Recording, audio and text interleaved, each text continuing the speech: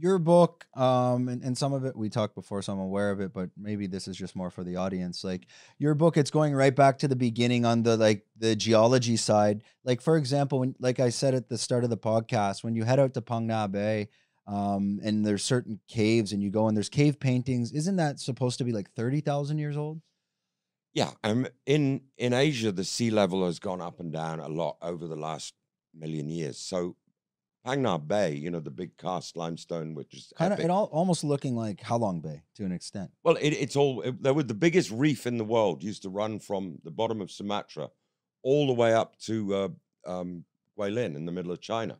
So you can see it all the way up the peninsula. There's these cast rocks, Yes, and then you see it go through Vietnam. It goes through Sukhothai, goes through Vietnam, Halong Bay.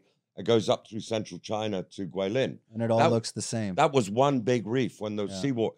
Now, when the water falls down, it's alkaline rain just dissolves limestone or reefs. Mm. So what you're seeing there is the last bits of the biggest reef ever in the world.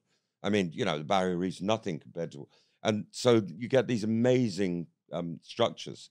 So that's Phang Bay. And that's what we see in Raleigh and when we're driving. You're Yeah, doing all that. of that. Yeah. I mean, it goes all the way up the Yeah. peninsula. You see it, you know, Sukhothai is full everywhere. That there's remnants of that reef. So then the sea level fell down. Well, the good thing about it, the caves in there is a good place to hang out, to live. So when the black people left Africa, they came here. Right? The first residents were here were blacks. Um, you know, the same guys who walked down to Australia and started the Aborigines.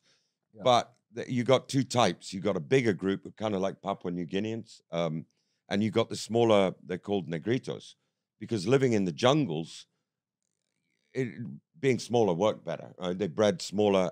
You know, they don't have malaria. They just interbreed really quickly.